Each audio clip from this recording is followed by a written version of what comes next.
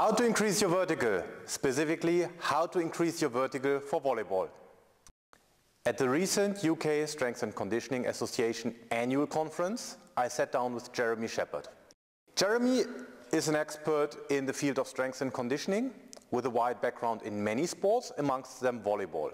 Not only is Jeremy a coach, he also has published quite a bit of research on the topic vertical, plyometric and so on. So I've taken the opportunity to talk to him and ask him a few questions about how to increase your vertical and how to do plyometrics and appropriate plyometric training progressions.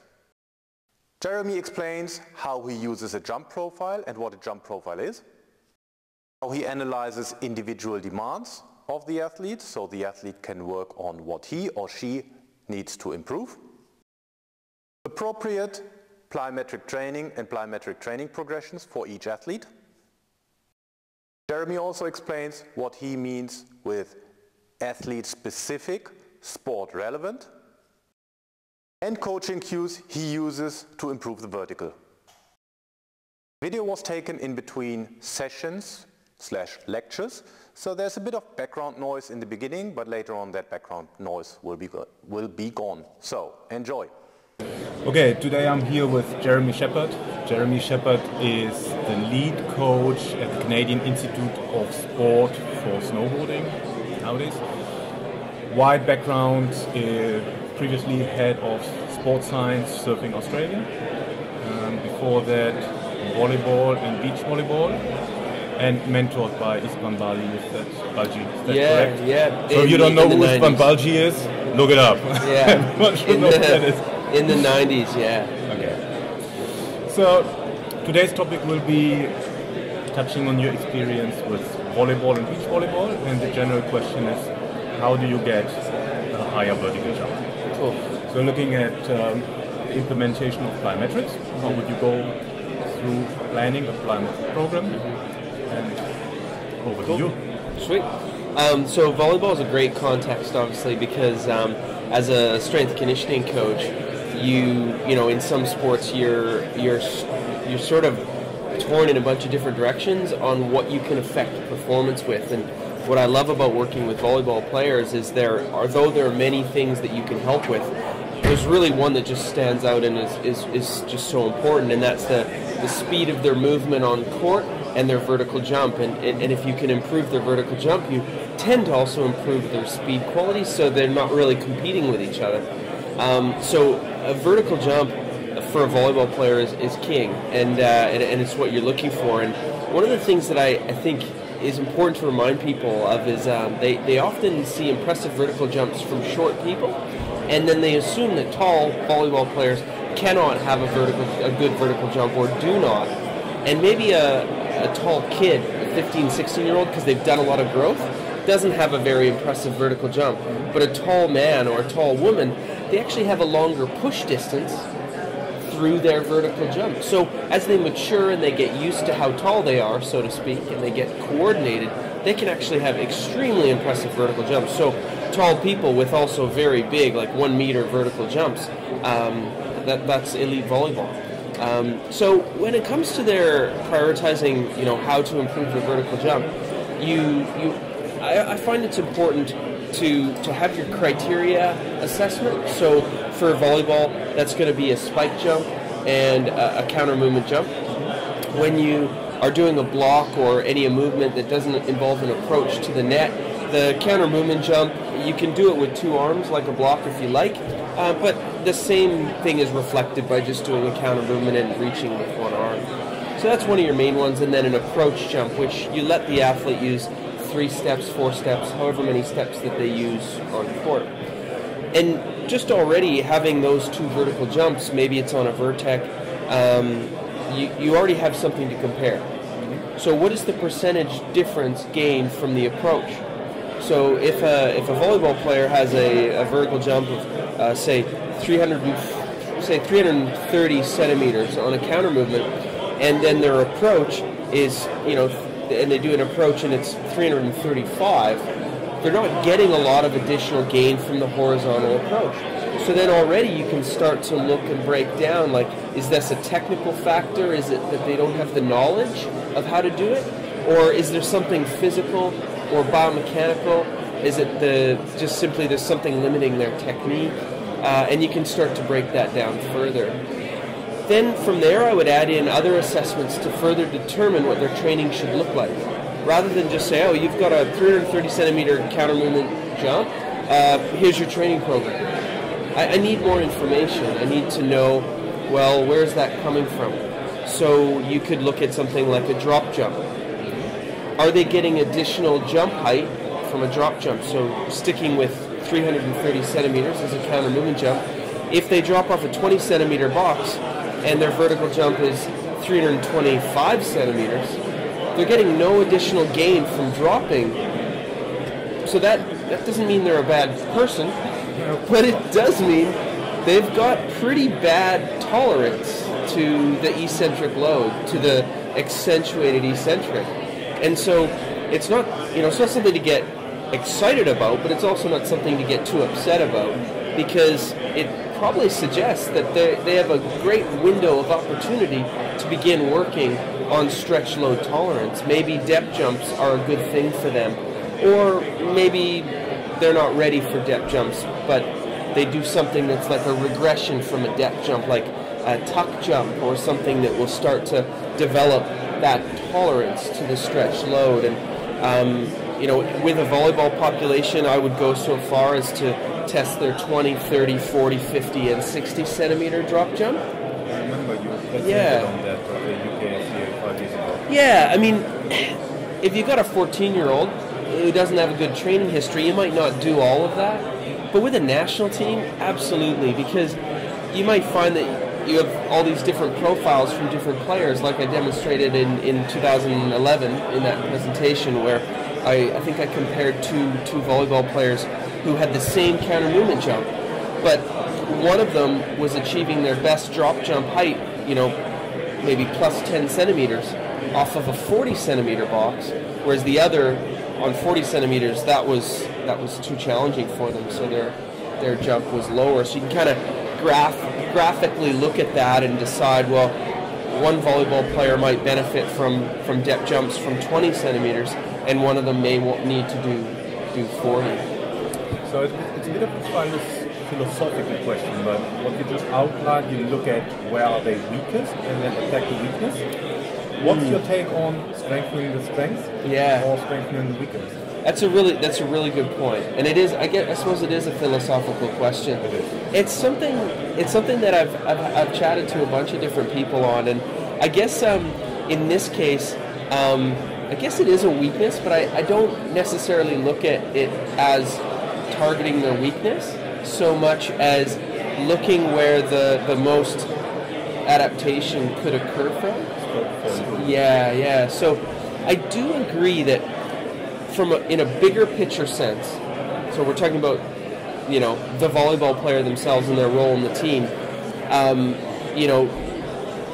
ignoring your strengths and attacking your weaknesses as an individual, philosophically speaking, may not always be the right approach. So, as an example, I've had volleyball players who weren't very strong on a weight room setting, but they were inherently explosive with their body. So very good vertical jumps, yet you would expect them to have a half-decent strength in a weight room setting, and they didn't, to be honest. They just didn't. So one approach that most people would take would be to attack the weakness and assume that the strength will be maintained. But even though I work with snowboarding now, I have an example that I deal with every day with one of our snowboarders who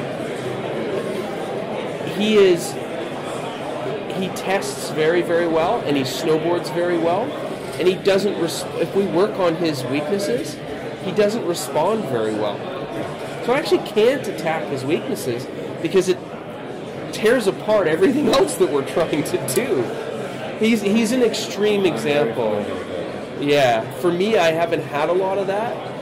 With the volleyball player example, he wasn't very weight room strong, but it's not like when we did front squats and things like that there was negative repercussions. It's not like his explosiveness disappeared. He had a great depth jump. He was amazing at plyometrics. I didn't need to give him a lot of additional stuff that he was good at, because he seemed to be inherently good at that. But when I gave him, resistance training, it didn't make anything else worse. But in this case of this snowboarder, I can make him worse very quickly by saying, he hasn't done much of that, I'm going to give him some of that. And he responds to training in the weight room where we're focusing on, say, velocity of movement. So he will and he can squat. But when we put a lot of tension through his body and he squats a little slower, like a load that allows him to only move the bar at about 0.4, 0.3 meters per second on average through the concentric part of the squat, that the problems that come with that for him aren't worth the benefits that we gain from it.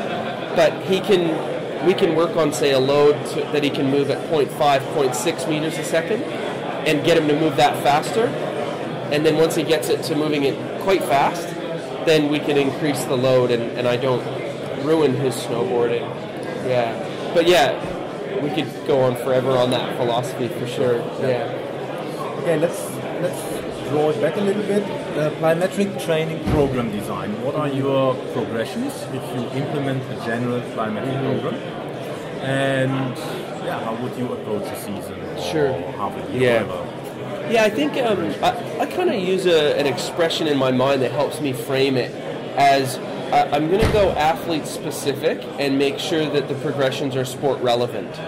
So I might have a volleyball player that I'm working with whose progressions for plyometrics are not as aggressive as some people might think. They might say, well, he's a volleyball player, he should be doing more plyometrics, but because of, in addition to the jump profiling that I mentioned, we'll also do force plate profiling.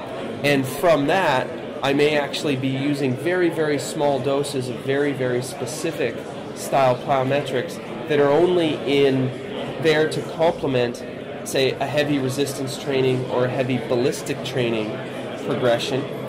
And then once I achieve a few things that I'm looking for there, then I lay out the plyometric program. Meanwhile, the player on the same team right beside him on court is right beside him in the weight room doing a completely different program. So it's like these guys are on the same team, and I'll say to coaches who are visiting, seeing the huge disparity between one program and another is, they're both volleyball players and they're both even in the same position, they have the same responsibilities on the team, but it's sport relevant, but athlete specific.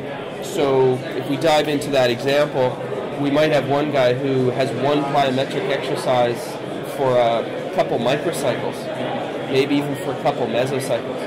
And it might be that he's just doing accentuated eccentric drop loads. So he's using, say, 30 kilograms total, 15 kilograms in each hand, descending into the jump, letting go of the load, explosively jumping up with his body weight. He might be doing that because I want to essentially manipulate that exchange between the drop and the jump in order to, if I overload that eccentric, I'll get a greater than normal explosive force. And I might be doing that to kind of teach him the motor aspect of the explosive transition, because I'm giving him heavy strength training. And if I'm giving him heavy strength training at the same time, I kind of need to contrast it so that I don't bring him too far over to that slower, high tension, high force, lower velocity movement. I need to contrast it with something explosive. Another example would be I could pair them or make sure that I have an overspeed jump in that program so that I don't lose or minimize that velocity side of things. Exactly, because I very much think of it like a continuum. I think many coaches do now. We see our exercises as continuums, but also the physical qualities as a continuum. Meanwhile, I may have, this other hypothetical athlete may not be, if he's not working a lot on that end of the continuum, I might have this guy here and this guy here. He might actually be doing a little bit on the high end of the continuum, some high tension, lower speed, but higher tension, high force work. but then he's actually working on that, hang cleans, hang snatches, loaded jump squats, and then even more over here. And the profile of that guy, that's kind of going to be your big, strong, white guy. Your big, strong white guy from Canada or Australia, who's your guy that the strength coach loves because he can squat a lot, so you brag about him, and he can clean a lot.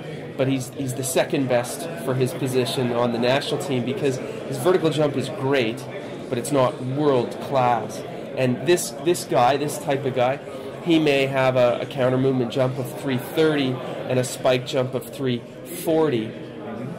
But then I've got a guy with a different sort of background, different makeup. He's got a counter movement of 30, a spike jump of 370. And when he drops off a box, he jumps over your head.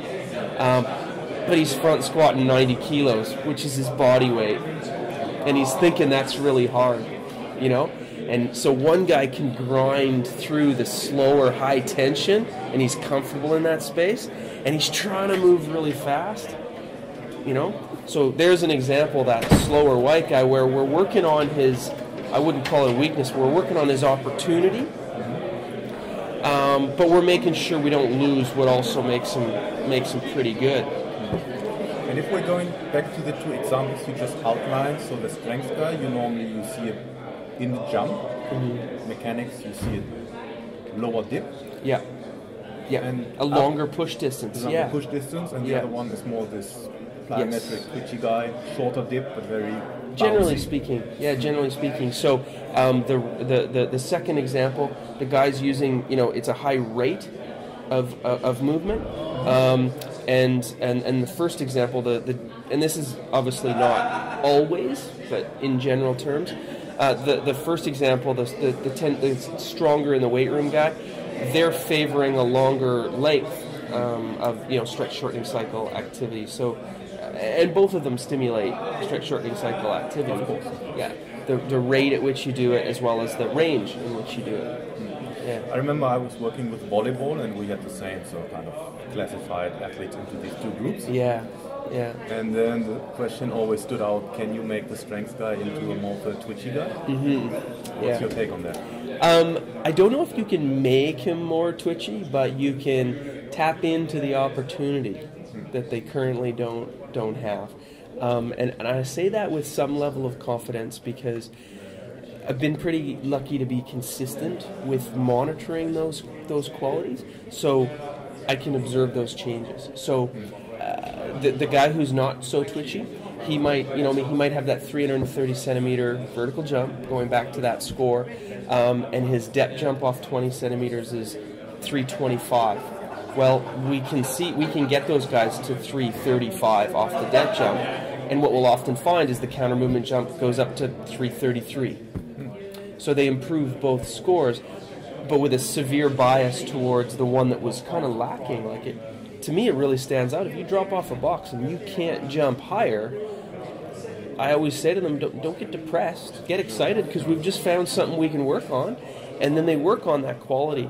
And then how we might lay that out would be the guy's not really got a drop height that's optimal. Because theoretically, you'd have a drop height where you get your best jump from that one. So then you philosophically ask, do we use that drop height? Is that what it means? Maybe. I don't know, though. I don't know for sure. But maybe we use that drop height and some a little bit higher. Or maybe there's ways to use lower drop heights but change the nature of the exercise, like in some of Martin Bobbert's work, he talks about different classifications of drop jumps. I use two of Martin Bobbert's proposed ones. One is where you emphasize the short contact, so I might use lower heights for that. Yeah, he talks about bounce, drop jump, and yes. The second one is terminology. He has a counter movement drop jump, and then I think he has a third one. Oh, is it? I was aware of two. I'm not sure, yeah. For me, practically speaking, I just stick with two. And maybe that's what he was thinking too, but the bounce drop jump, I just instruct the athletes that the idea is to just literally bounce off like a volleyball. So it's like bang, that's what you're trying to do. I don't get too descriptive because I can confuse them. I just say to them, drop off the box and go bang like this, and I just drop a volleyball and bounce it quick. With the other one, I say I want you to drop off the box and find a way to jump as high as possible. Because if you tell them that, and that's the outcome you'll look for, they won't overthink it with what they do, how much do I dip or whatever. They might ask me that question, how much am I supposed to dip? Figure it out, drop off the box, and do whatever you need to do to jump as high as possible. We might even put the vertex there for them to test it. So we might use those two different types of drop jumps and layer it out. So we might start with lower heights, and then monitor it, and as they improve on those lower heights, we raise it. So if if I think of, say, a great volleyball player, the example I used, Igor Yudin, he's a professional player in Poland. I think he's still in Poland. Igor might drop off a 40 or 50 centimeter box and get his best drop height. Okay. And so then the question, which I find fascinating, is, should I use that drop height for him? I would say, if that's a good idea, if you accept that that's a good idea, then maybe use that height and one a little higher in order to try to shift it even further. Having said that, though, Igor was such a good player and such an amazing jumper that maybe my role would be to do everything I can to make him handle his landings better.